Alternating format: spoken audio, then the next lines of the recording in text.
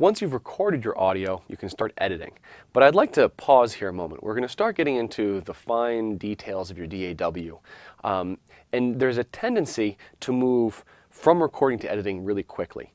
But most of the time, if you can just record a couple times and get a really good performance, that's going to be the best policy. It's easy to jump to editing and jump to perfecting their performance, but strive to get a great performance and a great recording from the outset.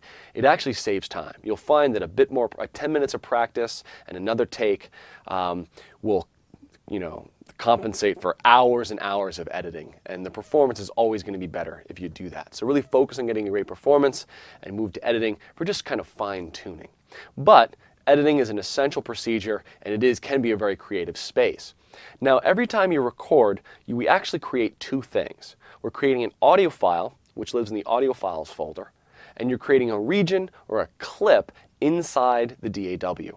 And you can think of that region as kind of a window into the sound file. It's a reference to it. And that region has certain parameters unique from the audio file. And I can say I can make that window wider or smaller. I can look at a large portion of the audio file or a small portion of the audio file. That region can access the end of the audio file or the beginning of the audio file. I can have many regions looking at the same audio file. So we see this kind of disconnect between the two. And remember, the region is something that's in your DAW, and the audio file is the actual underlying data that lives on the hard drive in a separate location.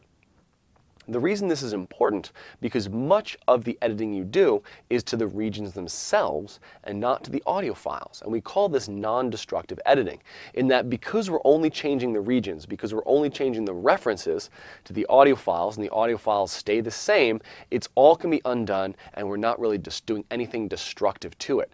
It's a great type of editing in that it opens up lots of possibilities and the ability to kind of get back. You're not really hurting any of the underlying data.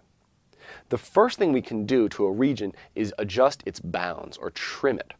This can be called trimming or edge editing in your DAW, and it's one of the most important kind of essential editing tasks you're going to perform. So I'd like you to take a moment and go to your DAW and just figure out how you can efficiently edge edit or change the edges or the bounds or the window size of that region.